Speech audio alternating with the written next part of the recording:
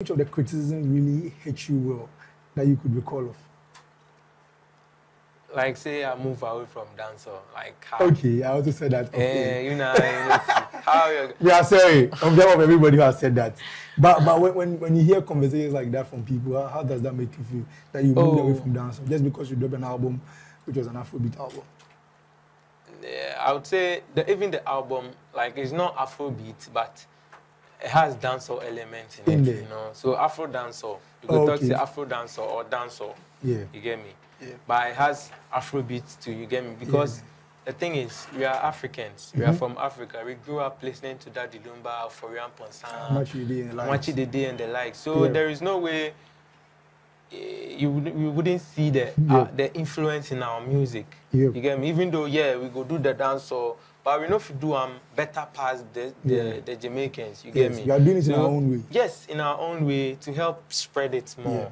You get me? But in our part of this world. Why do you think it's difficult for us to see that you are doing Afrobeat dancehall in your own way? Why are we failing to see that? As Africans. I think Ghanaians, it's with time. Okay. Like, if Ghanaians understand you, that be all. Ghanaians, if we understand you, that be nothing you go do. Nothing you go do where you go change them mind. Yeah. How long did it take you to understand that this is how the Ghanaian system works? Like, that's how we process things. Like 2 years. When I came in the game, like 2 years. Yeah, I realized, What incident led you to know this? Most of the criticisms and those things, you know, sometimes they used to get me.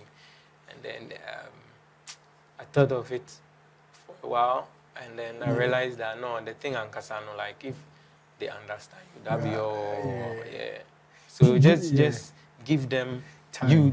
Give them you. Keep giving them. Yes, you, that's all. Like, your craft, your style, give them you so that they would understand you. Exactly. And then the relationship will be solid. Romeo and Juliet. Exactly. Do you think they've understood you? Ghanaians have understood J.Derobie? It's a process. Oh, so you're on that journey? Yeah, that one there is a process. Those who have. Yeah. And those who haven't will. Okay. Very soon. I like the positive mindset. That's my take.